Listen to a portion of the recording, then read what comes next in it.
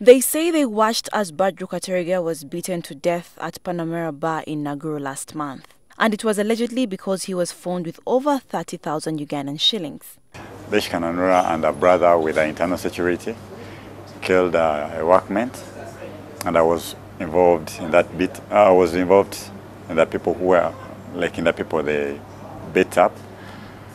Actually, they beat them seriously, badly, because we had bruises around us, and yeah, they broke even my hand. I was picked from service. Actually, I was on duty working, so I was picked in service.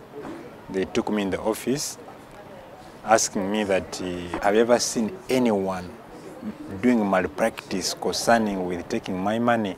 Tell me the truth. For me, if you tell me the truth, nothing will happen to you. I said, boss, I've never seen anything. So he started beating me.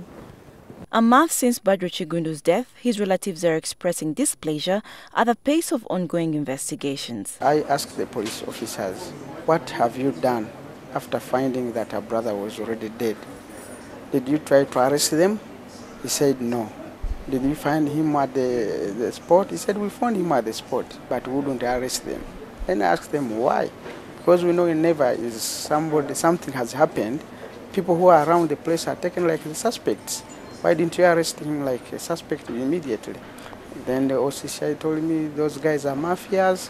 Police have launched a manhunt for Kananura to answer to manslaughter charges. According to some of you, the reports were saying that we had stopped investigating the case and we are trying to kill the case, but that's not true. As far as we are concerned, we are pursuing the case.